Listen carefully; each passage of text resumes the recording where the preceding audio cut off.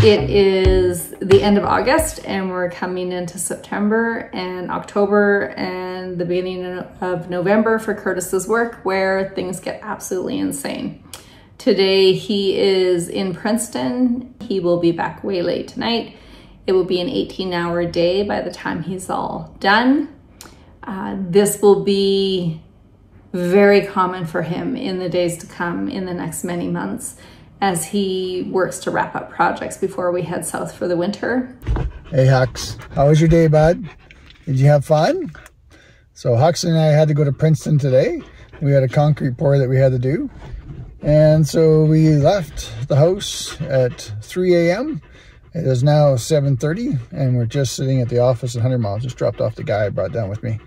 So poor Huxley had to come down. He spent a lot of time in the truck, went for a couple walks, but we just went for a walk here in town. So around here for him to be able to do his business, but he looks tired. I'm tired. So I'm batching it while Debbie's in Alberta.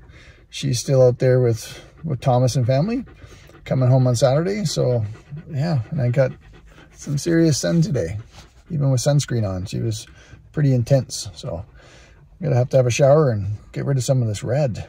Look a little bit on the too much sun side. So that's my story for today. Very, very, very busy time of year, and consequently Curtis is too busy to have any fun. We did have fun last week.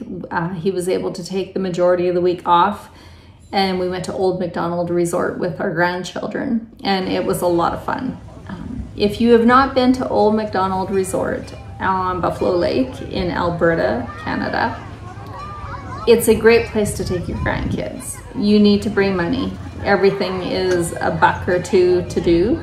That resort makes phenomenal money, I am certain of it. And it is a free-for-all. There are children everywhere on bikes and on rent carts and electric scooters, electric bikes. It's busy. I actually got hit by a teenage girl on a mountain bike who decided she would somehow try to fit between Curtis and I walking, and she pummeled me. I am black and blue. She felt really terrible and was terribly embarrassed, but yeah, I really got nailed. But it's just kind of indicative of what it's like there. There's kids everywhere. You need to have eyes in the back of your head, and you need to be watching for traffic constantly, because there are so many children there learning to ride bikes or have never had the freedom to just ride everywhere and anywhere, and they go way too fast. But we did have a really good time with our grandkids. We had a great site. It was right across from the beach, and so the kids got to have lots of fun.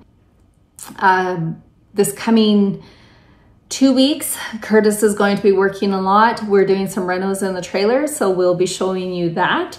And yes, we're crazy. We just keep coming up with more things and new things to do and to change everything up. So I am very excited about this next renovation. It is definitely driven by my wants.